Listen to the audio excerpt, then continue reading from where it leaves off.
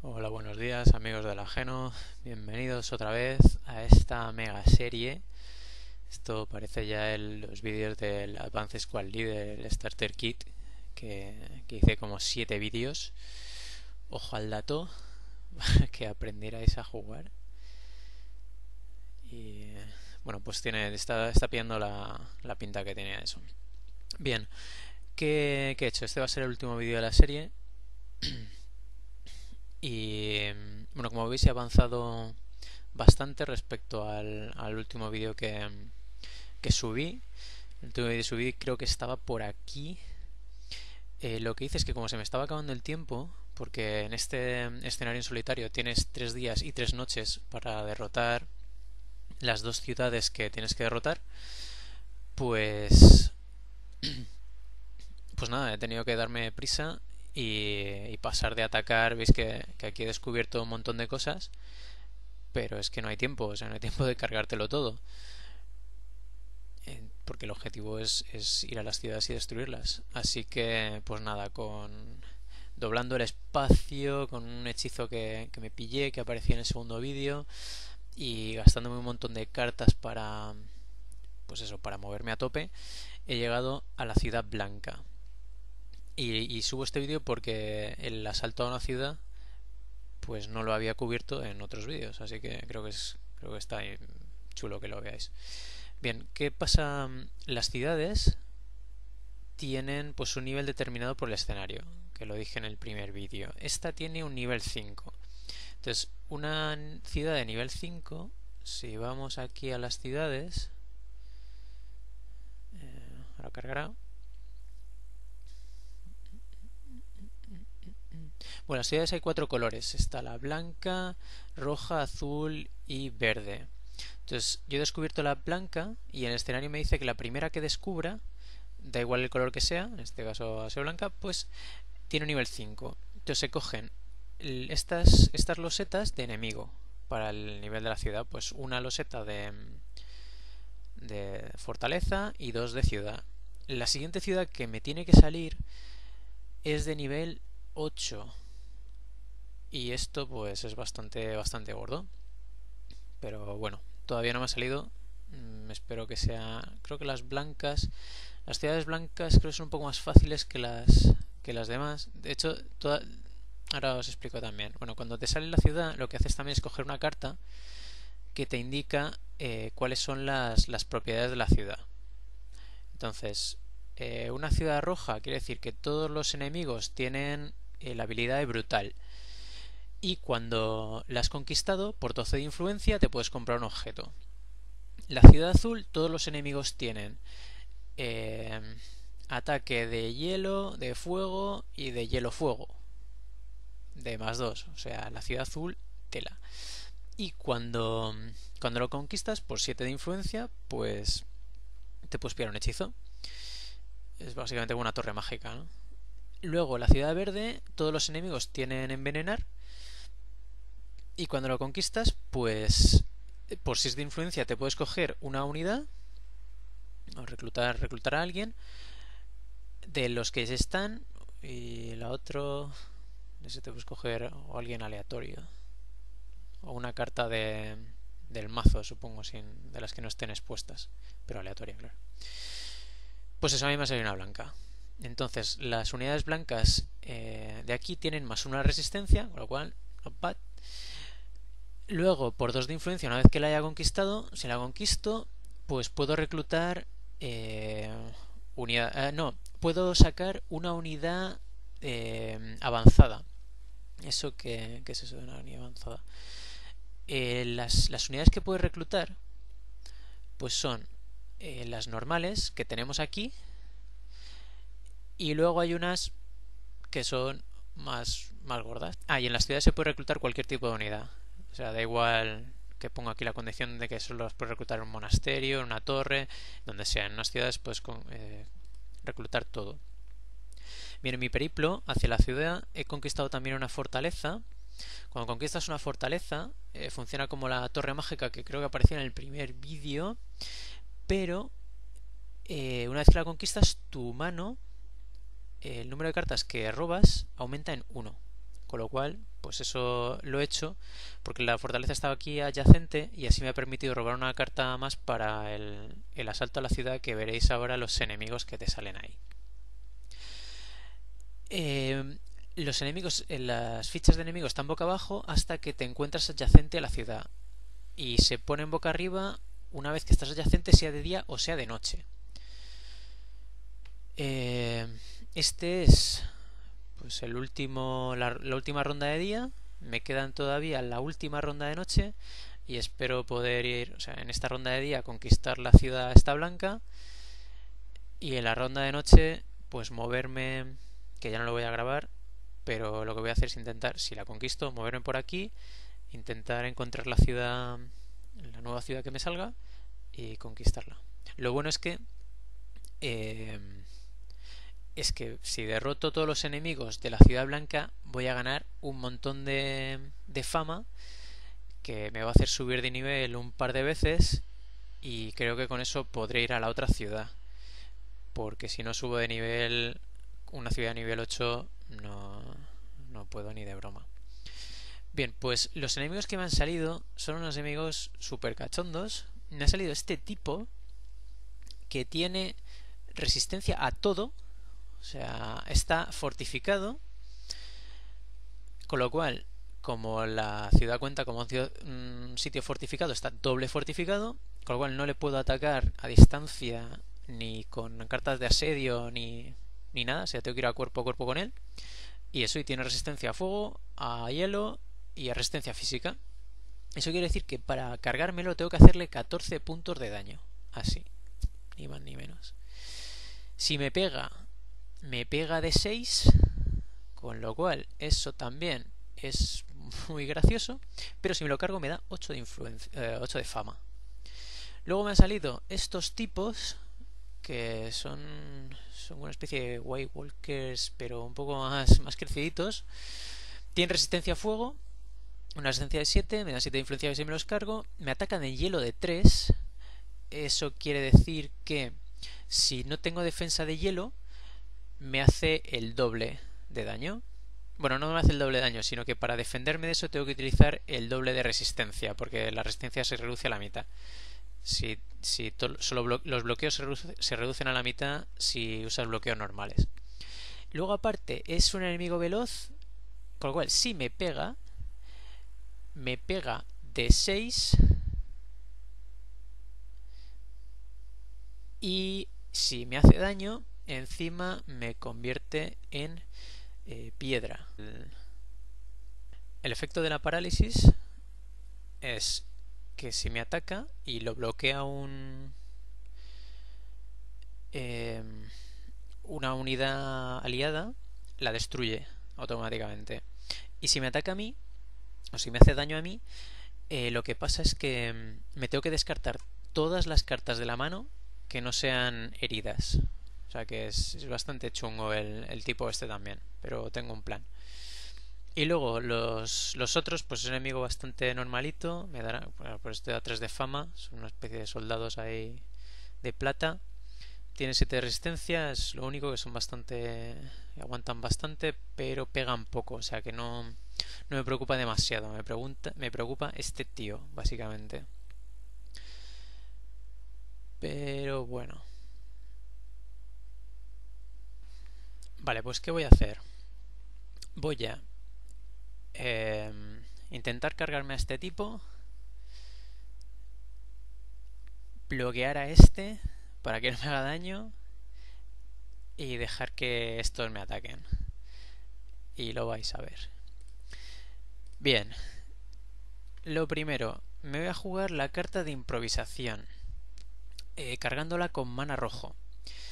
Entonces, si la cargo con mana rojo, dice descártate otra carta de tu mano para ganar 5 de movimiento, 5 de influencia, 5 de ataque o 5 de bloqueo. Pues yo para 5 de ataque.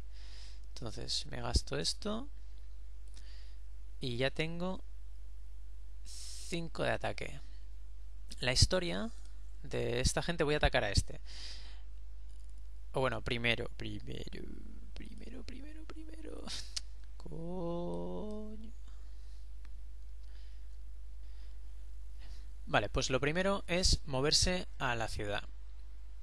Las ciudades cuestan 2, ¿veis ahí abajo? 2 de movimiento. Así que me voy a gastar la carta de esta de Swiftness para moverme 2. Y me meto aquí. Bien, entonces una vez que me he movido ahí, viene la fase de ataque. Me atacan primero estos tiparracos con clase. Como tienen un ataque de hielo de 3, si tú no tienes bloqueo de hielo, pues te hace el doble de daño. Entonces tú puedes usar unidades para bloquear ese daño, que eso es otra cosa que no había comentado en el vídeo, en los vídeos anteriores. Voy a utilizar los golems guardianes para bloquearme el daño. Si los cargo con mana azul, tendrían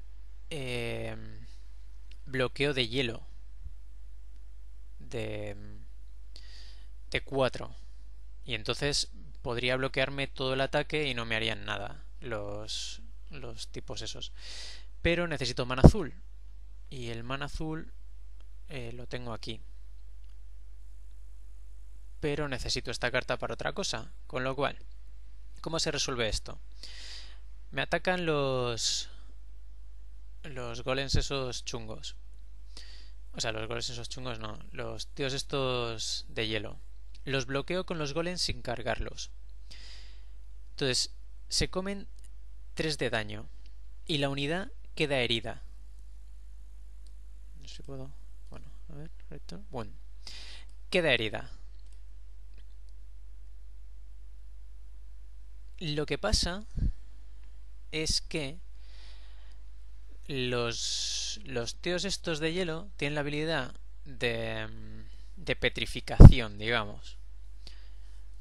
Entonces, quiere decir que si me hieren a una unidad, esa unidad directamente es destruida. Entonces, lamentablemente, pues eso, me voy a tener que cargar a esta gente, porque los han petrificado y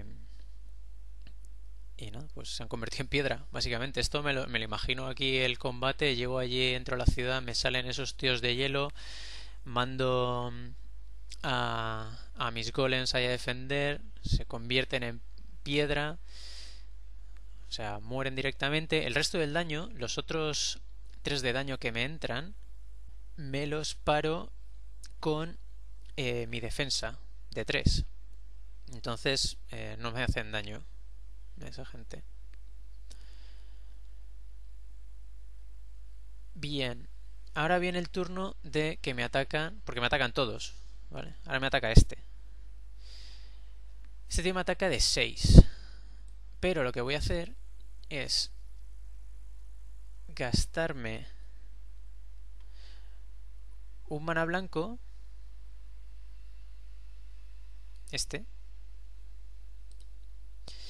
para echarle este hechizo, que lo que hace es que los enemigos no me atacan, o sea, el enemigo objetivo no me ataca en este combate. O sea, le echo ahí un... no es el tornado, es como un torbellino, y le bloqueo el ataque. Y luego los otros, estos de aquí, me atacan de 3, pero yo tengo una defensa de 3, con lo cual no me hacen daño. Y ahora me toca atacar a mí. Voy a intentar atacar a esta gente de aquí.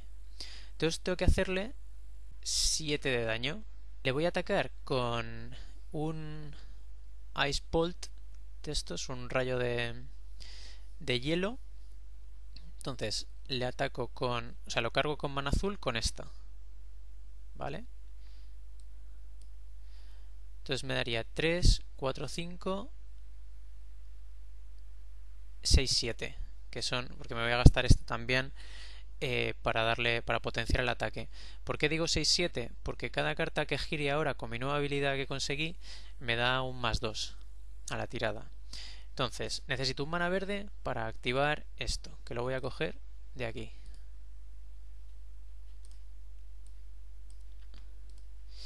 Entonces uso esto en combinación con esto,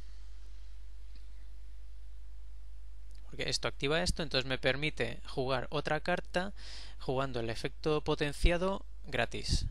Y le aumenta el valor de ataque, defensa, lo que sea, por 2. Entonces esto lo gasto. Estos son 3, 4, 5. Volteo esta para añadir más 2 al ataque. Y son 6, 7. Que son los que necesito para cargarme a esta gente. No le he atacado con nada rojo, porque si no se reduciría ese ataque entre 2. Entonces me los cargo.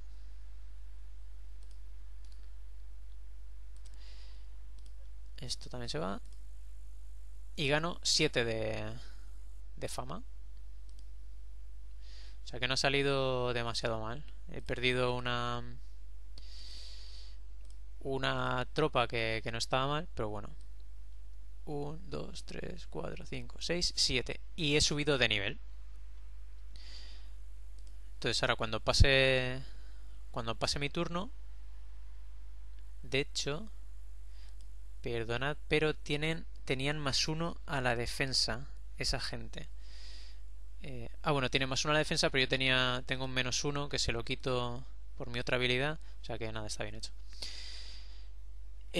Pues nada, con eso terminaría mi turno. Me voy a hacer la subida de nivel, que sería coger esto, lo pongo aquí, y de 3 a 5, pues ahora tengo una mano de 7 cartas, con lo cual puedo hacer muchas más cosas y puedo reclutar una unidad más para el siguiente turno, que sigo aquí. Esto lo devuelvo y ahora le toca al jugador fantasma robar 1, 2 y 3. Una carta blanca, roba 2 cartas más. Está jugando bastante más rápido ahora. Bien, pues mi siguiente turno. Vamos. Robo 6 cartas. 2, 3, 4, 5 y 6. ¿Cuántas tengo? 3, 3, 6 y una 7. Esto del time bending, esto no lo puedo usar porque esto no me vale para nada. ¿Puedo atacar? Pues puedo atacar muy poco. Vamos a ver cómo me lo monto. Vale, pues esto lo tengo controlado. Lo que voy a hacer es esta gente me ataca. Lo que voy a hacer es bloquearle el ataque, pero bloqueárselo directamente con los ilusionistas, parte 2. Porque si me gasto un mana blanco, no, dice aquí el enemigo que no esté fortificado. Pero estos enemigos están fortificados, así que no puedo usar eso. Así que tengo que bloquearle un ataque de... me pega de 6, tengo que bloquearle al menos 3. Al menos 3. Pues nada, me voy a gastar esta carta. Tengo una habilidad que si este turno no me gasto ningún mana de aquí, cada carta de estas me da, en vez de este +2, me da +3. Con lo cual podría hacer, me gasto estas 2 cartas y lo bloqueo directamente. O sea, de hecho ni siquiera, porque puedo bloquearle 3 y comerme otros 3 si los bloqueo con mi armadura. Así que es lo que voy a hacer. Uso esta carta. No, eso no funciona así. Vale, pues le bloqueo. Con estas 2 cartas le bloqueo todo el ataque de 6. 3 y 3. Vale, y ahora me ataca el otro. El otro monger que hay aquí, que me ataca de 3. Ese sí me lo como porque me hace 3 menos mi armadura de 3 es 0, así que no me hace nada. Y ahora voy a intentar cargarme al al tío este. Tengo que quitarle, básicamente tengo que hacerle 14 de daño. Porque tiene defensa contra todo. Entonces, esto me da 3, 4, 5, 6, 7, 8, 9, 10, 11, 12, 13, 14 y 15.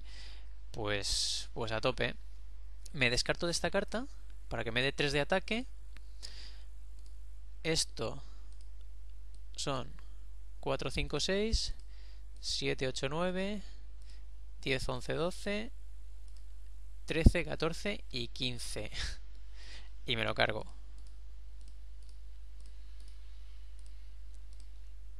Ala. A dormir. Y me da 8 de fama. Que voy a subir de nivel. 1, 2, 3, 4, 5, 6, 7 y 8. Eso me da una nueva carta. O sea, una nueva carta, una nueva habilidad. Y... sí, y una nueva carta de esa habilidad. Así que vamos a ver qué me toca. ¿Qué hay aquí? De estas dos, ¿con qué me quedo? Vamos a ver qué hay ahí. La de abajo es que me da, una vez por turno puedo bloquear o 3, o sea, me da un bloqueo de más 3, o de hielo o de fuego de más 2. Y la otra es esta de aquí, que una vez por turno... Ah, dice one card, no todas las cartas. Ajá. Entonces no me podía haber cargado al tipo ese. No, porque estaba sumando más 3 por todo. Bueno, pues se queda así, que no me voy a volver atrás. Pues me voy a coger la del... esta, de la Donkey Badam, o alguna que hay aquí.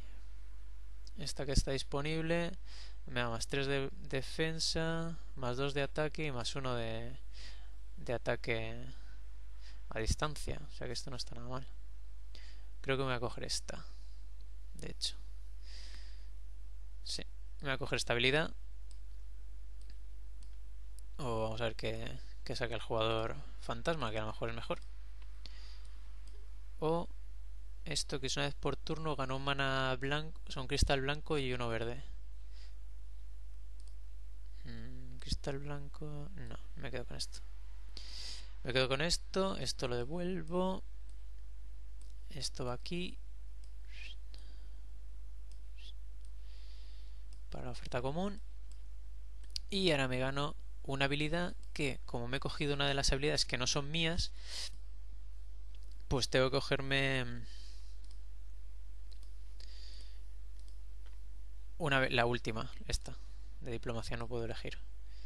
Y esto se pondría aquí encima.